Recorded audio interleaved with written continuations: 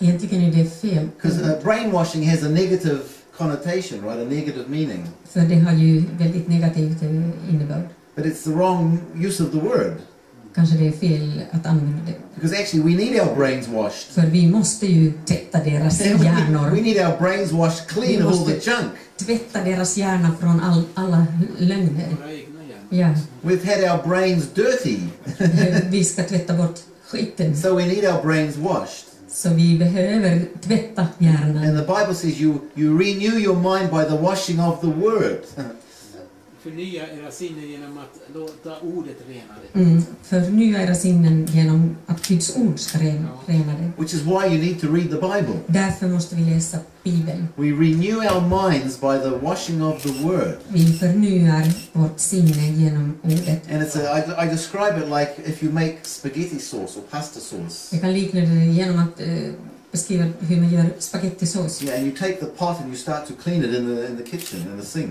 Och då tar du den här kastrullen och börjar rengöra You put the water in it. Du lägger först vatten i det. Well, at the beginning the water's all red coming out. Och då första vattnet är ju helt rött. But the more water you put in, the cleaner the water comes. Men ju mer vatten du häller i kastrullen, desto klarare blir vattnet. Until finally clean water is going in and clean water is coming out. Till slut är det rent vatten som kommer in och rent som går ut. And you can stop washing. Och då kan du sluta tvätta. Well, we need our brains washed. Vi behöver verkligen hjärntvätt. We need to read the word so much Vi behöver läsa så mycket that it will Guds ord push all of the lies that we've been att det told ska out. tränga bort alla lögner från vår hjärna. And I don't know if it's actually possible in the natural for these people in the world. Jag vet inte om det är möjligt för vanliga folket att göra detta. But I believe it is possible in the spiritual realm. Men jag tror att andliga människor har god And I'm going to chans. give you two keys now, two ways to pray. Vill jag ge er 2 nycklar ännu. I'm not 100% sure it's correct. Jag är inte 100% säker att det är rätt. But I believe it is. Men jag tror att det är. And you can, I mean, even, you know, in your own church there are people who are against Israel. Ja, även i er församling finns det ju folk som är emot Israel. And I believe this is a good way to pray for them. And let's see what try it and see what happens. Men det här är ju ett bra sätt att be för dem. First of all, one of the reasons why people are against Israel Den första anledningen varför folk är emot Israel, is because they are anti-Semitic, det är för att de är antisemiter. which is normal. Det är ganska normalt. If the whole world is under the influence of Satan, it's normal to hate the Jews. Om hela världen är ju under kontroll av Satan, då är det ju helt naturligt att man hatar judar. Because he hates the Jews. He hates För Israel. han hatar ju judar. Because he knew that Jesus would come to Israel the first time. För han om någon vet att Jesus kommer tillbaka till Israel. And he knows that Jesus is coming back to Israel the second time. Och han vet att Jesus kommer tillbaka andra gången till Israel. So everything he has ever done in his existence is to try to destroy God's plan. Och det har ju varit alltid hans plan att förinta Israel så att det inte ska finnas det landet. Förstöra Guds plan. And really any Christian who is opposing Israel and pro-Palestinian is really serving Satan. Och varje kristen som är mot Israel och pro-Palestina tjänar ju Satan. And it's because they are anti-Semitic. Och är antisemit. Now they wouldn't admit that because it's not PC, not politically correct. Men det skulle de ju aldrig erkänna eftersom det inte heller är politiskt korrekt. And then they say, well, it's not. We're not against the Jews. We are against Zionism. Då säger de, vi är inte emot judar, vi är emot sionism. But you can't separate Jewish, Israel or Zionism. It's all the same thing. Men du kan ju inte separera judar och sionism, utan det är alltid ett. You know, God is a Zionist. Gud är ju sionist. God says, I am zealous for Zion.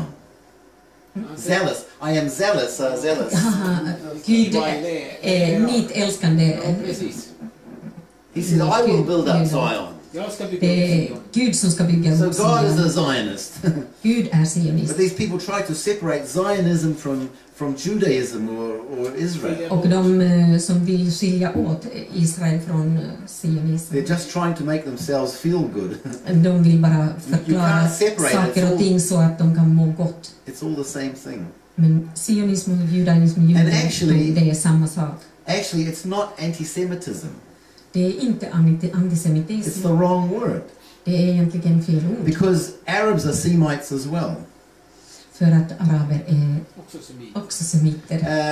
And that word Semite, it comes from the name Shem, one of Noah's sons, Ham, Shem and Och det var Japheth. ju en av sönerna som hette Sem, och det kommer Noas söner hette Shem, och det är därifrån det kommer de här semitiska folken. If you look in the genealogies, Om du tittar i första Mosebok, you see that Abraham was from Shem, då ser du att Abraham härstammar and the från Jews and the Shem. Arabs are from Abraham. Och alla, både judar och araber, härstammar från So Abraham. Jews and Arabs are all Semites. Och alla de är ju semiter. So that's where the word anti-Semitism comes from. The word Semite or Shem. Och ordet antisemit kommer ju från semit, och semiter är både judar och araber. So it's not anti-Semitism. Så det är egentligen inte antisemitism. What is it? I believe it's the spirit of Antichrist. Det kommer från antikrist. Alltså, jag tror att det är antikristande. Det är antikristande. Because if Jesus isn't coming back until the Jews say Baruch haba, Då Jesus säger att han kommer inte tillbaka innan judarna säger Baruch haba. you know, Acts chapter 3, Acts of the Apostles, Det Apostlagärningarna. it says that Jesus must remain in heaven until God has fulfilled the prophecies for Israel. Säger att Gud ska uppfylla sina profetier. Jesus kan inte komma förrän profetierna inte komma innan profetierna uppfyllts. Ja. So anything that hinders the restoration of Israel, Så allting som händer i Israel Och hindrar Israels or upprättelse. delays it, yeah. Anything that delays Israel's restoration is actually stopping the Messiah from coming. allt som hindrar Israels upprättande, det hindrar också Jesu återkomst. Which is why I'm so dedicated to what I'm doing. Därför är jag så angelägen att göra det jag gör. Because I want to see Jesus come back. För jag vill se Jesus komma I tillbaka. want to see peace. Jag vill se fred. I want to see sickness gone. Jag vill se all sorg försvinna. I want to see God's kingdom on the earth where it Jag should vill se be. Guds kungarike på jorden. And the way I see it, Och som jag ser på det, every backward step that Israel takes is a backward step for the return of the Lord. varje steg som Israel tar tillbaka hindrar också, eller fördröjer tills Jesus kommer tillbaka. Again, any Christian, including pastors, Och varje kristen, inklusive who pastorer, are against Israel som är emot Israel and for the och Palestinians, för Palestina, they are actually delaying the return of det är Jesus. de som fördröjer Jesu återkomst. And they don't even know it Och de förstår inte ens because they've detta, been lied to. för de har också fått svälja lögner. So I would say to, if you know people like this, Om ni känner såna här människor, when you pray for them, då ni ber för dem, and please don't tell them that I said, that David Silver said, they got a spirit of Antichrist. Okay? och säg inte till dem att det var jag som sa det, för de har i sig antikristi They ande. don't like me now, so I don't. De tycker inte om mig nu, och de tycker ännu mindre om mig sen, om ni You säger don't det. have to tell them this. Just Berätta inte but för when dem you're detta, praying for them, men be för dem. mention their name to the Lord. Och nämn deras namn Say, inför Father, Herren. I bring such and such before you, Och säg, jag tar den här och den här människan inför ditt ansikte, Herre. and in the name of Yeshua, I take authority over the spirit of I Antichrist Jeshuas namn så tar jag auktoriteten över det här antikristi ande that has deceived this person's mind. som har tagit grepp om den här människans sinne. And you can pray, Father, I pray that you would send a spirit of truth and revelation. Och du kan be att Gud ska sända sin sanningens ande och uppenbarelsens ande. It's spiritual warfare. It's a war. We have Det to här är fight this andligt, thing. det här är andligt krig. Vi har ett krig att fightas. It's the spirit of Antichrist. Nummer 1 är antikristi ande. And the second thing I believe it's a spirit. It's the spirit of Greece. Och det andra som jag tror är Greece, the country, Yavan, Greeklands, yeah. Greklands ande. You know, actually, it says in the Bible that God will raise up the sons of Zion to fight the sons of Greece. So you can see there's a war between Greece and Zion. För det står i Bibeln att Gud reser hellenister mot sionister. Ja. And that friend of mine I told you about who said, you know, if you don't watch the news, you're uninformed. He wrote a book. Och den här vännen som sa till mig att om du tittar på nyheter så blir du ju felinformerad. Han har skrivit en bok. About the Greek influence on the Western world today. På den grekiska inflytelsen över västvärlden idag. And in one part of the book he wrote this. Och i en del av boken så skriver han så här. He said, the Western world and much of the church.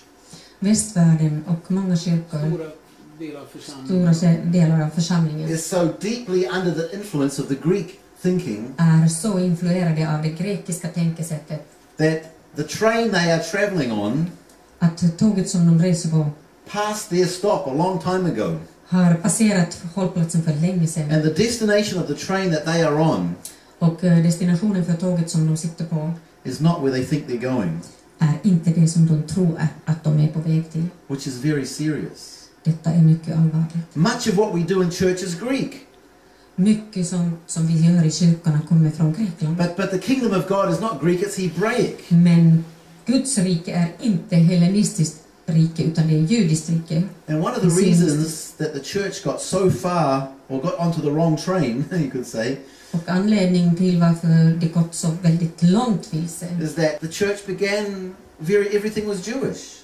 Det var ju då församlingen startade, det var väldigt mycket judiskt. Det var rent judiskt. For the first 100 years all the leaders were Jews. Under första århundradet allting var ju judiskt i församlingen. You know, Paul was a Pharisee and a rabbi. He knew the word. Och Paulus var ju rabbi och han visste verkligen Guds ord, han kände ordet. But after the first century the Jewish leadership began to go down and Greeks and Romans came up. Men efter första århundradet så kom mer och mer greker och romare som tog över. And they had previously been students of Plato and Socrates. Och de hade ju varit Platos och Sokrates elever. And here they were reading the Hebrew Bible. Och här var de nu och läste judiska bibeln. Now don't forget there was no New Testament in those days. Och det fanns ju ingen Nya testamentet. They only had the Hebrew Bible. De hade bara Gamla testamentet. And they are trying to read the Hebrew Bible with Greek glasses. Och då läste de ju Gamla testamentet med grekiska briller på näsan. And so it was very easy for Satan to deceive them. Och då var det ju väldigt lätt för Satan att vilseleda dem. And even today many people in the church are not living the life that we should live. Och även idag många människor i kyrkan lever inte det liv som my pastor says they talk the talk but they don't walk the walk. Min pastor säger att de talar they say the right thing but they don't säger rätta saker men gör inte rätta saker. Because you see the reason is the Hebraic way is a lifestyle. För det hebreiska religionen det är ett liv, det är inklusive allting i ett paket. Well, you could actually say the Hebrew way and the Islamic way, it's a lifestyle. Man kan säga att judaism det är livsstil. But Christianity has become a Greek influence philosophy. Men kristendomen har den hellenistiska filosofin. Because the Greek way is a philosophy. Det grekiska tankesättet är ju filosofiskt. And so really what I'm saying is the whole Western world, including Scandinavia, det vad jag säger är att hela västvärlden, inklusive Skandinavien, is enormously impacted by the Greek way of thinking. Är verkligen impregnerat med det hellenistiska tänkesättet. Our science, our education system, everything, it's Greek. Hela inlärningssystemet och vad man läser, det kommer från det hellenistiska. Even the way we do church, it's Greek, it's not Hebraic. Även det sättet vi har våra församlingar, det är ju hellenistiskt, inte judiskt. Yeah. Even the way many people interpret the Bible, it's Greek and not Hebraic. The way we interpret the Bible. Och även det sättet vi tolkar Bibeln är hellenistiskt och inte judiskt. You know, there's there's a method of Bible interpretation called Bible hermeneutics. Det finns ett sätt att tolka Bibeln som kallas humanistiskt. Yeah, but that word hermeneutic, it comes from the Greek god Hermes. Men det kommer från den grekiska guden Hermes. So here they are trying to read about the Hebrew God through the eyes of Hermes, the Greek god. Och då läser man ju Bibeln genom Hermes, den grekiska gudens ögon. And all of us in the Western world are influenced by this. Och därför är den hellenistiska influensen så stark i västvärlden. And actually, if you remember, Nebuchadnezzar saw a dream, a vision, right? The head, the chest, the thighs, the leg, the feet. Nebuchadnezzar. Nebukadnessar kommer ni ihåg, och han såg ju en dröm om den här mannen som hade olika delar i kroppen i olika ämnen. And each of the parts of the body represented an empire. Och varje kroppsdel representerar ett Babylon was the head. Babylon var huvudet. Here was Greece. Medo-Persia. Medes and Persia. Medo-Persien var bröst. The Greeks were the thighs. Och länderna var ju and the legs and the feet were Rome. Hellenistiska, och fötterna var ju romarriket. And each of those empires didn't wipe out the one before it. It embraced it, enveloped it, it took it in. De gick in i varandra. Och de gick in i varandra i kroppen. So everything that was in Babylon came to Medo-Persia. Allt som kom från Babylon till Mellanpersien, till Medo-Persiska riket. And everything that was in Babylon and Medo-Persia came to Greece. Och allt som kom från Babylonien till Mellanpersien kom också till den grekiska. And all of that came to Rome. Och allt detta sen hamnade i romarriket. Put it out all over the world. Och romarriket spridde ut det till resten av världen. There's only two kingdoms. Det finns bara två kungariken. The kingdom of God. Guds kungarike. And the kingdoms of the world. Och världens. Which are represented by the vision of Nebuchadnezzar. Och den representeras av Nebukadnessars syn. And I would say that everything in the world today. Och jag skulle säga allt i världen idag. Everything. Allt. It's either the kingdom of God or the kingdom of the world. There's nothing in the middle. Tillhör antingen Guds eller Nebukadnessars rike. Det finns ingenting mitt emellan. And you can see what the kingdom of God should look like. You just read the Gospels about Jesus. Och om du läser i ordet så vet du hur Guds rike ska se ut. Jesus was a walking example of someone who lives in the kingdom of God. Jesus var ju praktexemplet hur ser ut en som vandrar i Guds rike. And of course we are called to be like him. Och naturligtvis vi kallar det att bli lik honom. And it's interesting in Romans 12. Och det är mycket intressant i Romarbrevet 12. Verse 2. Vers 2. It says, "Do not be conformed to the image of the world." Vi ska inte formas av världen. But be transformed. Vi ska forma världen. But hang on a minute. Vi ska inte liksom anpassa oss till världen utan bli formade. Förnya världen. But hang on a moment. In Genesis it says we are made in God's image. Och i första Mosebok säger man ju att vi är skapade till Guds avbild. If we're made in God's image, why do we need to be transformed? Och om vi nu är formade till Guds avbild, varför ska vi formas om? And I believe the answer to that is this. Och jag tror svaret till detta är born and educated in a totally protected Christian or biblical environment. Om ett barn föds och växer upp i totalt kristen miljö. The spirit of the world is transforming the baby into a worldly person. Så kommer omvärlden försöka förvandla den här babyn till världens människa. It even begins before birth. Det börjar redan före födseln. Because babies, after a certain age, babies can actually hear what's outside. För även före födseln så hör ju barnet. And imagine if a pregnant lady goes into the fashion boutique or the hairdressing salon. It's loud music, you know. Och tänk nu att den här mamman går till exempel frisörsalong och det är ju högljudd musik där. Sometimes when I go into the menswear shop to buy clothes, I say turn the sound off. I don't want to listen to that. Och ibland då jag går till någon affär och det låter väldigt mycket så går jag fram där och säger it's so loud you can't stäng av musiken, jag orkar inte lyssna på det här. It's so loud you can't even think. Det är så högt att man hör inte sina egna tankar. I'm going, you know. Tysta ner musiken, annars går jag ut. Why should I allow them to pollute me with that Varför skulle jag låta dem pollinera min hjärna med deras musik? But that poor little baby has got no defense. Stackars liten bebis i mammas mage har ju inget försvar. And so it's happening before they're born. Och allt detta händer ju redan Then they före go födseln. to kindergarten, to preschool, kindergarten, Och sen ska barnet gå till school, college, dagis, university. skola, universitet. And almost everything we hear and everything we see is not from the kingdom of God. Och nästan allt vad vi hör och lär oss It's from the är inte other från kingdom. Guds rike utan från det andra riket. And that's why the Bible says, do not be conformed to the image of the world, Och därför säger Bibeln att vi inte ska låta oss formas which till denna värld, we all are. vilket vi alla är. But he says, get transformed. Därför säger Bibeln att vi ska låta oss formas om Get transformed back. till Guds rike. Get transformed back to the image that God created Att vi you to ska be, återskapas till den form som Gud har skapat oss. which is the image of Yeshua, Det är ju Jeshuas who form, is the image of God. som är ju Guds avbild. And you get transformed by the renewing of your mind by the washing of the word. Och du ska formas om just genom att förnya dina tankar och ditt sinne. And so this is the second reason why even your church leaders are against Israel.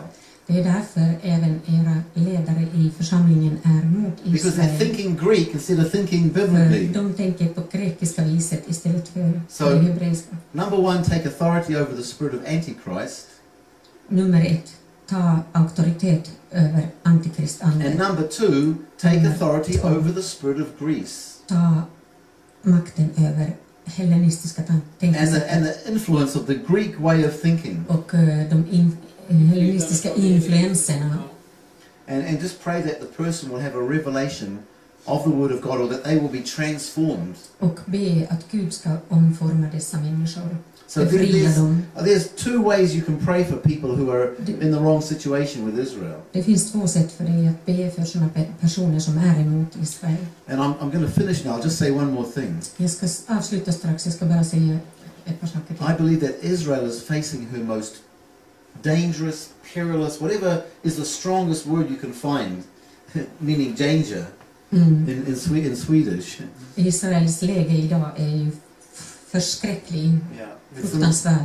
It's the most dangerous time of her entire history. Det är den mest farliga tiden i Israels And historia. I mean ancient Israel and I mean modern Israel. Även om man tänker gamla historiska Israel eller dagarnas The Israel. Arab world wants to destroy us. Arabvärldens syfte är att förinta Israel. The Western world's leaders want to separate our country and take half of our capital city away again. Och västvärlden vill ju dela Jerusalem. And what's happening in Libya this week is a very dangerous precedent. Och det som händer i Libyen idag, det är väldigt farligt. See, now that NATO have gone into Libya Nu då NATO har gått in i Libyen to bring the situation under control, för att ta situationen under sin kontroll. it makes it very easy for NATO or the UN to also send an army to Israel. Då in blir the det väldigt future. enkelt för NATO också att ta sin armé in i Israel. And in September, apparently in September, the Palestinians are going to ask the UN to make a Palestinian state. Och för troligen blir det i september att Palestinien vill att NATO eller vad heter det, FN ska ta initiativet att bilda det palestinska staten. If the majority of the UN's votes yes, which they probably will do, Och om majoriteten där röstar ja and Israel says no, och Israel säger nej, which we must do, som vi måste göra, then it's easy for them now to send an army to take då it blir by det väldigt force. enkelt för dem att komma in ändå med sin armé. So the Arab world wants to destroy us. Arabvärlden vill förinta Israel. The Western leaders are planning against us. Västra världens ledare är emot Israel. The news media tells lies. Och alla medier talar lögner. Almost the whole world believes it. Och nästan alla lyssnar och läser och tror på det. And 80% plus of the people who are supposed to be our friends, the church, are also on the other side. Och tyvärr 80% och mer av kristna som borde vara våra vänner är emot oss. And when I look at the situation in the natural, Och när jag ser den naturliga situationen, Israel's future looks bad. Israels framtid ser inte så strålande ut. In fact, it's getting worse by the week. Det försämras vecka för vecka. And if I don't catch myself quickly, I get discouraged. Och om jag inte samlar mig snabbt så blir jag rädd. And I want to go and live in New Zealand again. Och jag vill lämna Israel snart och åka till Nya Zeeland. But when I look in the Bible, Men då jag ser på Bibeln, when I look in the Word of God, och jag tittar i Guds ord, Israel's future starts to look good. Israels framtid ser bättre ut. In fact, when I look in the Bible, Israel's future looks very good. Då jag tittar i Bibeln så ser Israels framtid väldigt Because strålande the ut. Son of God is coming to sit on the throne in Jerusalem, the capital of Israel. Guds son kommer att komma tillbaka till Jerusalem, till And every Israel. knee will bow and every eye will, and every tongue will confess that Yeshua is the Lord. Varje knä ska böja och varje tunga ska bekänna att Jesus är Herre. And actually, when I look in the Bible, I see that Israel has the best future of any nation in the world. Och egentligen är det så att Israel av alla nationer har den bästa framtiden att se emot. Because God says, I'm going to destroy the nations. För Gud säger att han ska även And förinta nationer. That's very serious. Och det är väldigt allvarligt. I think most Christians just absolutely ignore that verse. Många kristna ignorerar den här versen. But God says, I will destroy the nations. Men Gud säger, jag kommer att förinta nationer. And in Joel 3, he says, on account of how they've treated my people. På grund av hur de beter sig mot mitt folk. I Joels profetia. Ja. And he says they've divided or cut my land. Eller kappa av mitt land, delar av mitt land. You know, it's not the Jews' land, it's God's land. Det är inte judarnas land, det är Guds land. And I think what we're seeing taking place in the world today, Och jag tror att det vi ser hända i världen the nu, earthquakes, the floods, the storms, the alla weather, jordbävningar, stormar, the financial situation. även finansiell läge.